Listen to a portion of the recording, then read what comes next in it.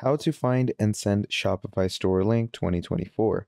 Hello everyone, welcome back to another video. I hope you all are doing great and are having an amazing and absolutely incredible day.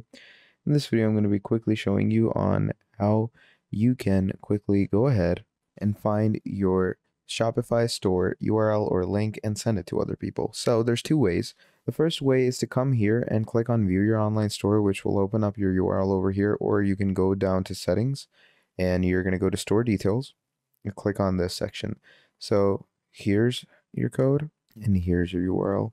Okay, the best way to see your URL would be just to come to your profile, and here's you're going to get your URL, or you can even check your domains. Okay, if you go to your domains here, it's going to give you the free domain URL you're on currently. So as you can see, this is your URL, or this is your URL. So if you want to send it to people, just come here, copy this, and then you can just paste it and send it off to people like this. So if someone goes on it, clicks on it, they are going to be taken to this section over here. So yeah, that's pretty much about it. Thank you for watching, and I'll see all of you next time. Goodbye.